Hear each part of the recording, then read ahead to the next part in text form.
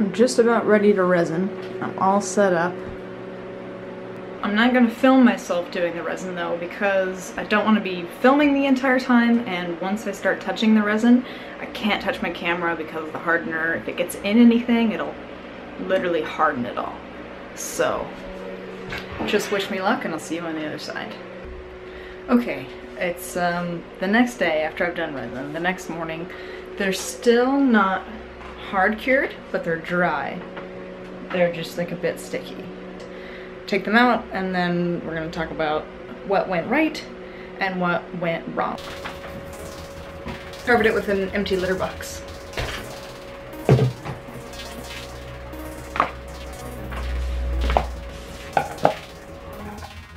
Just turn it around.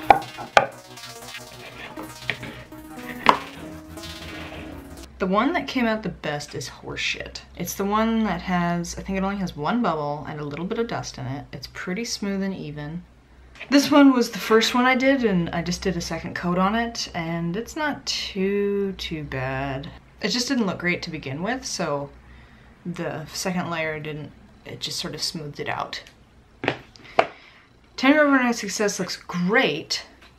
Okay, but here's a main problem that I'm having, which is that the resin is soaking into my paper.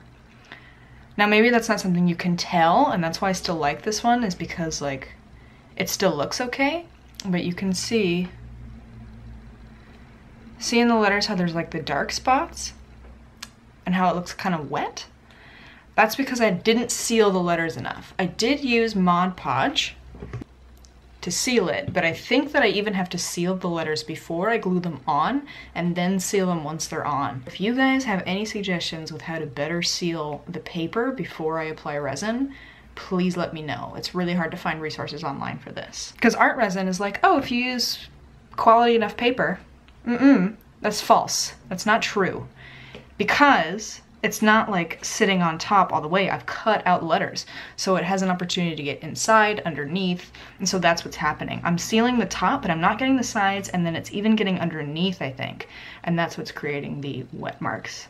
This one also bubbled a lot, and I think what happens when it bubbles a lot is that it's the way I stirred it, because like the bubbles are only supposed to happen for about an hour after you resin.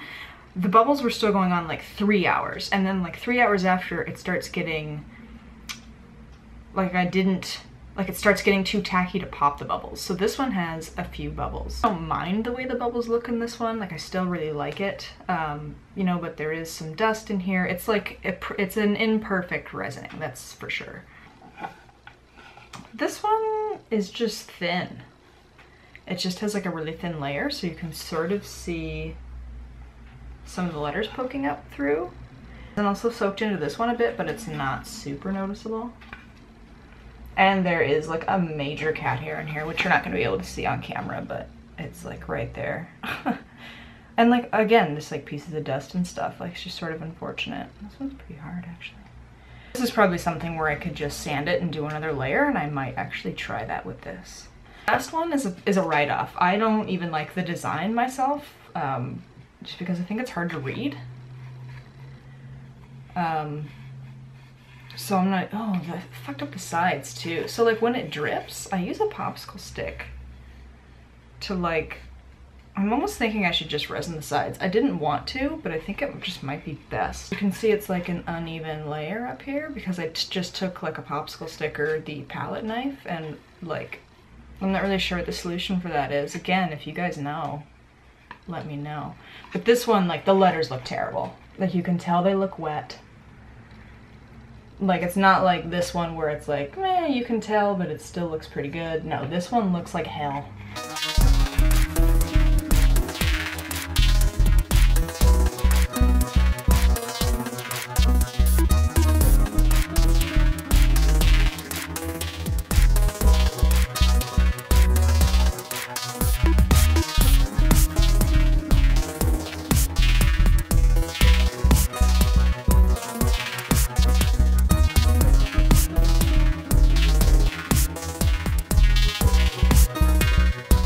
Here's what I've decided to do.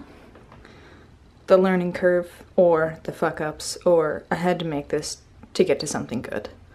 This is going to be a little gallery that I keep behind my door. Pieces that didn't really work out, that I don't really like. Come on, focus, for God's sake.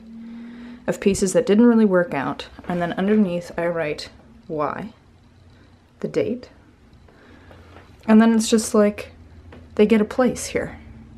I was thinking last night about how unfortunate it is that when you resin something and it doesn't work out, it's like a wasted piece of art, basically.